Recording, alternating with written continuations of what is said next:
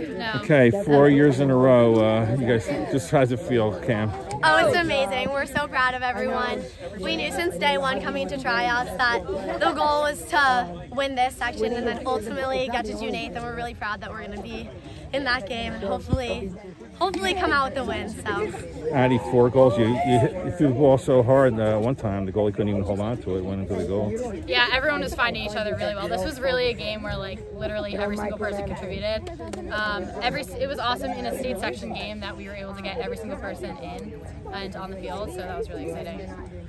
Okay, Ashlyn, you guys are moving the ball really well. Just talk about the importance of the first half there. Yeah, I mean, we were just finding each other really well, kind of like what Addison said. But it's really important, especially in these games, to get the ball to like the right person and stuff like that, and like hit those like fast breaks. And I thought we were doing a really good job of that. All right, Grace, your take on the game. What? Your take on the game. You're not wearing your earrings right now. I'm really proud of everyone. Like, everyone put in the work. We all worked so hard for this. And we knew it was coming. We knew we had it. So. Yeah!